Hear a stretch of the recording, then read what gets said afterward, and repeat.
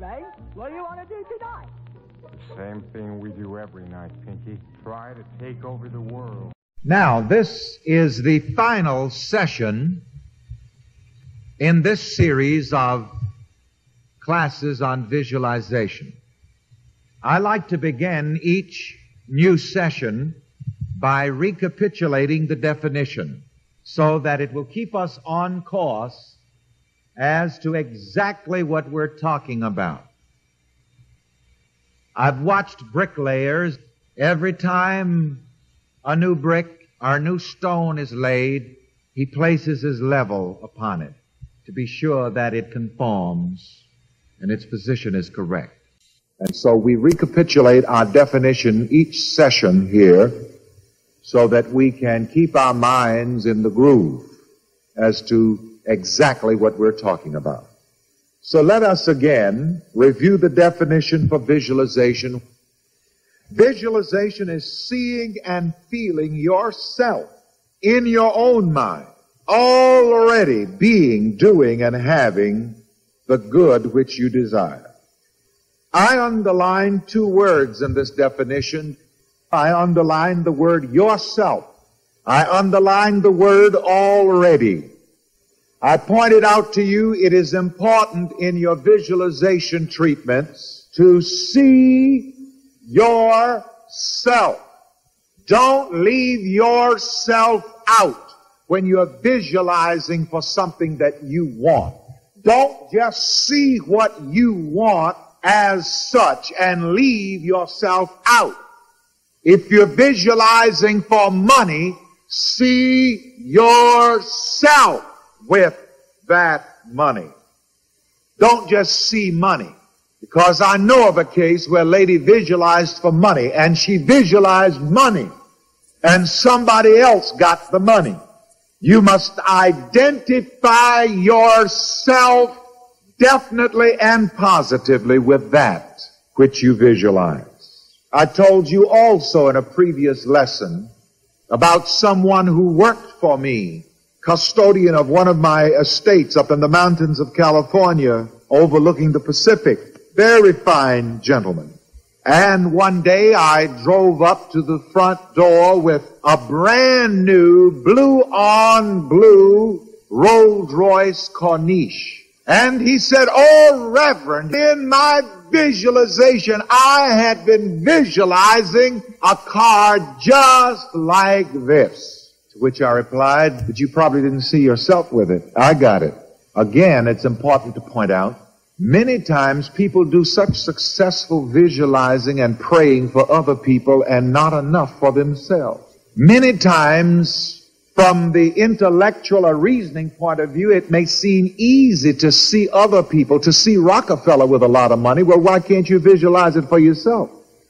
You see Mrs. Astor with a lot of finery. Why can't you visualize the same for yourself? You see other so-called stars on television, and you can see them enjoying success and prosperity. Why can't you do it for yourself? Again, I want to stress this first definition for visualization. Visualization is seeing and feeling who? Yourself. In your own mind. Already, and already is underlined, already being, doing, and having the good which you desire. I want to reintroduce a term, the nowness of consciousness. Say that with me. The nowness of consciousness. Say it again. The nowness of consciousness. Say it the third time. The nowness of consciousness. And the word already, as is used here, indicates the nowness of consciousness. In the subconscious area of mind, there is never but one tense, one time. What is that one time? Now, the present. What you see and what you feel, the subconscious is impressed with it as a present reality. Verily, verily, I say unto you, this day shall you be with me in paradise. In visualization, you must immediately move in the room with the Lord. You immediately move into the paradise of being, doing, and having the good which you desire. When? This day.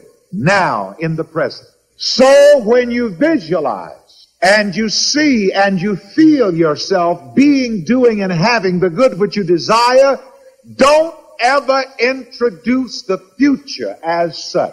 Never in your treatment, whether in visualization or affirmation, say, I will be, I'm going to be. It is always, I am. Together, I am. Again, the third time, I am. For the function of visualization is to say, through mental pictures and through feeling, I am. Let the weak say, I will be strong. No, let the weak say what? I am strong. The way to become that which you want to be is to say that you are that. And visualization is probably the most effective way to say that I am. Let the poor say, I will be rich. No, let the poor say what? I am rich. And if you want something in your heart of hearts, you must say, I am the one who has this. Visualization, again, is probably the most effective way to say, I am. I want to put it this way to make it even more clear. I am is said not only verbally. I am is said also visually. I am is also said with the feeling nature. It is not enough for me to stand here and simply say, I am rich. I must say it also visually. And how do I say I am rich visually? By seeing it, by visualization, by imagination. I must feel it. Now I think this is important, and I want to be redundant about it right here, because we've always taught you to use the power of I am. And at this particular moment, I'm telling you 3 ways to say I am. You say I am verbally. You say I am visually, by visualization. You say I am emotionally, by feeling. Who do you say I am? It really means, who do you say that you are? Who do you see that you are? Who do you feel that you are? Who do you affirm that you are? So you see, I'm pointing out to you now several other ways to say I am. You say that you are verbally. Let's give an example of this. Let's practice it now. I say that I am rich verbally. Let's do that together right now. I am rich. That's verbally. That's what? Affirmation. All right. Now visually. Visualization. Now, how are we going to do that? Close your eyes. Whatever. That's visualization. Also, it's imagination. Close your eyes.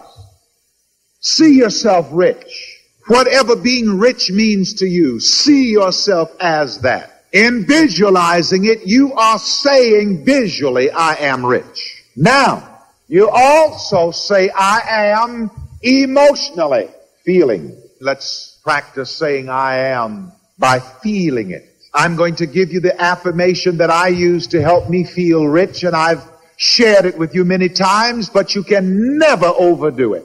And it's this: I feel rich and elegant. Think about what it means. Square your shoulders, whatever you need to do. You're looking in the mirror. Now let's say it together. I feel rich and elegant.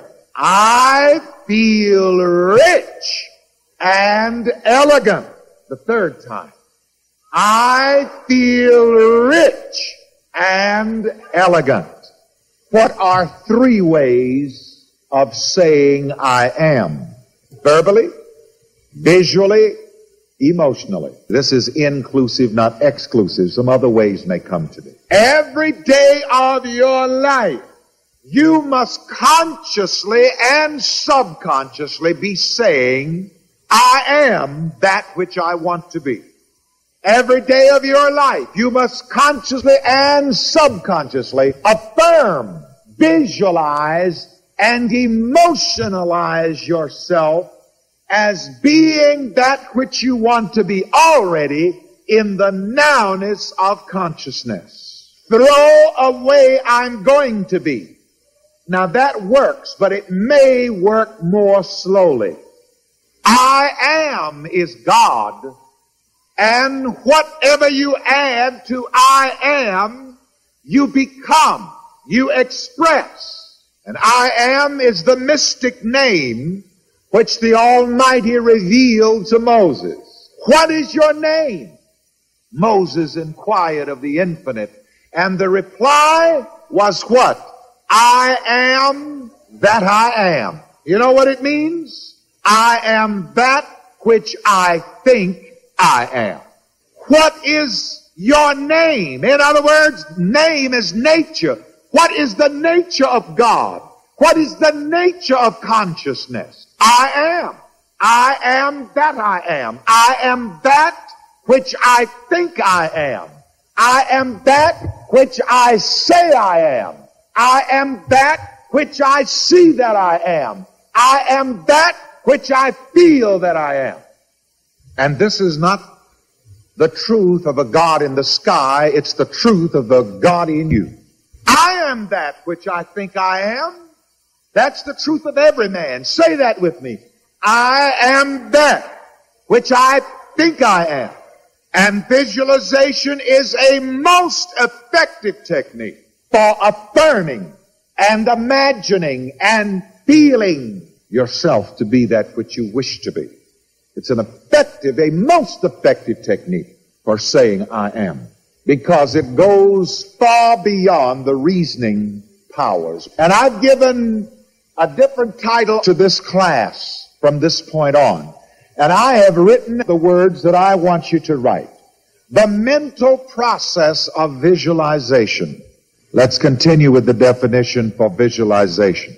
I want to be redundant about seeing and feeling yourself in your own mind already being, doing, and having the good which you desire. It must be in the nowness of consciousness. Visualization also is deliberate, positive, creative dreaming of things into expression. It is using the imagination consciously and willfully to be what you want to be, to do what you want to do, and to have what you want to have.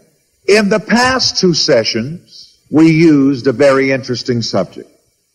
Eye of the mind. Say that with me. Eye of the mind. Well, this has to do with visualization. And we define eye of the mind as the esoteric visional faculty of God in man, which sees mental images into manifestation. So that inner visional faculty within you, which sees mental images, is the eye of the mind. But you must be aware of the power of the eye of the mind. What you see is what you get. So you must learn how to use the eye of your mind constructively, productively, see what you want, and get what you want. The mental process of visualization. I want you to see the mental mechanics of visualization. That word can also be used, the mental mechanics of visualization. Let us actually see what happens in the mechanism of visualization. The chart that I'm about to take you through is titled Progression of an Idea Through the Factory of the Mind, the Mental Assembly Line. Now, I want to show you what happens in the mechanics of visualization. Let's start with the conscious mind.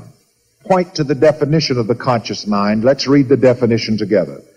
The intellect, the reasoning faculty, whose function is to choose and select. So remember that this is the meaning of that department of mind which we call the conscious mind. Now, do you see the idea there in the conscious mind in the chart? There's an idea here. It is with the conscious mind that we select an idea, we choose an idea, we specify, we describe, we define with the intellect. So let's choose an idea now that we're going to visualize, that we're going to take through the mental process. And since most of us like the idea of money, let's take the idea of money for work purpose. All right, now we have taken our conscious mind, our intellect, and we are choosing to visualize what? Money. Not only do you choose to visualize money, you choose to have money. You choose to enjoy money, right? You choose to use money. So we're in the conscious mind. We're making this choice. You see, this is what you do before you visualize. You do what? You choose what you want. You choose what you want to be, to do, and to have. That's why we also have self-concept here under conscious mind. Because you're choosing your self-concept. Everything that you choose to visualize is a part of your self-concept because you are identifying with it. I'm not just visualizing money, but I am seeing myself with it. I see myself with lots of money. The moment you say, I see myself with lots of money, you have moved to another department of mind, which we call the transliminal area of mind. Because the idea of money that we are visualizing now moves out of the conscious into the transliminal area of mind. This is where you are when you visualize. You have chosen your self-concept. You have chosen your idea. You have chosen what you desire to be, to do, and to have with the conscious mind. And now you say, I see. This is the I of the mind. And you're moving into a transliminal area of mind. Now let's read the definition for the transliminal area of mind. That area of mind between the conscious and subconscious, in which an idea is visualized and through which an idea passes into the subconscious mind. You see, before the subconscious mind can be impressed with the idea, in this case, it must be visualized. And again, when you are visualizing, what area of mind or what department of mind are you in? The transliminal area of mind. Now, in the transliminal area of mind, with our idea of money, or any idea, we practice visualization. We practice imagination. We practice what Reverend Ike calls fulfillment. Full thrillment. It means that when you visualize, when you imagine, you must be full of the feeling of being, doing, and having the good which you desire. Not only that, when you visualize, you should be thrilled with the feeling of being, doing, and having the good which you desire. I don't remember who it was, but somebody spoke to me about visualization and said, Reverend, it seems hard for me to visualize. If it seems hard for you to visualize, you're not doing it right. One of the most ineffective and useless forms of praying is hard praying. There should be nothing difficult about praying and about visualizing. It should be a thrill. If you are visualizing and imagining, for example, that you are rich, why should there be any stress and strain about that? Shouldn't that be a thrill? If you in your mind, in this transliminal area of mind, are seeing yourself being, doing, and having the good that you desire, should that not be a thrill? Should that not be joy unspeakable and full of glory? You're not doing it right until it becomes a thrill. You are to get lost in the vision, in the imagination, in the feeling, in the thrill of seeing yourself being, doing, and having the good that you desire. In our visualizing, and we'd go to that vacation spot, and I would lie out there on the beach and feel the sand between my toes and hear the waters and feel the waters lapping up against my heels, and I order those tropical drinks. I mean, what could be difficult about that? Where's the pain, the stress, and the strain? The only strain is for me to stop and come back and realize it's 10:30 Saturday night. And I'm in New York, physically. The only difficult thing is to restrain myself instead of flying off with my subconscious mind that where it is, there I may be also.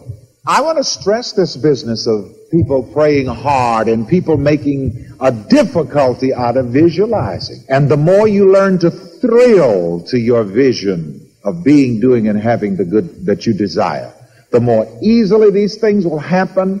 And after a while, you will just get to that point where on the spot you will be able to speak, to imagine, and to feel things into existence. It's like that. But in religion, the whole thing is we have been taught the hard way. The hymn writer realized that once and said, "Oh, what needless pains we bear." We have been taught to go through hell to get to heaven. This is why here in this ministry, we're not only in the process of learning, we're in the process of what? Unlearning. The mind must be reconditioned. The consciousness must be reconditioned. I use 3 words many times in my affirmations: comfort, ease, joy, and love. And this is how visualization should be approached. Visualization should be approached with comfort, ease, joy, and love. How should visualization be practiced? It should be practiced how? With comfort, ease, joy, and love. So here we are now in the transliminal department of mind, visualizing, imagining, seeing, and feeling ourselves being, doing, and having the good which we desire. Now, the next thing that happens in this process, when we successfully see and feel ourselves being, doing, and having the good which we desire, is that this feeling, this vision, impresses itself upon the subconscious mind. I'm going to ask a series of questions that has one answer. Why do we pray? To impress the subconscious mind. Why do we visualize? To impress the subconscious mind. Why do we affirm the good which we desire? To impress the subconscious mind. All of the good spiritual, mental, and religious work that we do, if it is done correctly, its sole purpose is to impress the subconscious mind within us. Frankly, to impress yourself. Now, in religion, we're taught that we pray to impress God in the sky. I'm going to say something Reverend Ike said here several years ago. You know, you're really never trying to impress anybody but yourself anyway. If you can ever impress it upon your mind, I am rich, you'll be rich. You'll get rich. Why do the poor get poorer and the rich get richer? Because of subconscious impression. You know, you have to be careful because my Lord is writing all the time. Why do the rich get richer? Because every day, by their words, by their vision, and by their feeling, they're saying what?